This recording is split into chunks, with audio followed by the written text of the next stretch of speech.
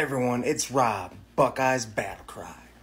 So, I'm getting kind of tired of talking about Michigan, but all the news is coming out of Ann Arbor. And the latest news is coveted strength and conditioning coach Ben Herbert is gone. He has dipped to the Los Angeles Chargers, joining Harbaugh, joining Mentor, soon to be Jay Harbaugh as well. What I think about this is, I thought Harbaugh loved UM. I thought Harbaugh loved Michigan football. If he did, why is he taking all the great coaches away from Jerome Moore?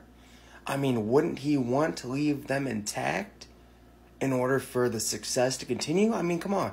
Ben Herbert was a big part of that success. Those players, they look ready. They look NFL ready. Just in shape. Man. But he's gone. What's Michigan going to do?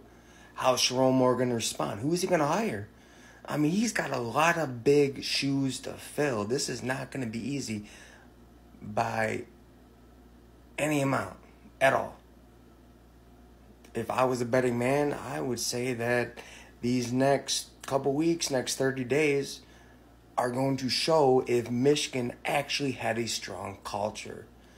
Losing Ben Herbert, that's a big deal. That's a really big deal.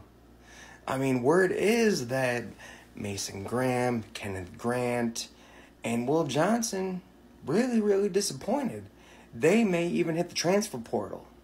So again, these next 30 days, all eyes on Ann Arbor.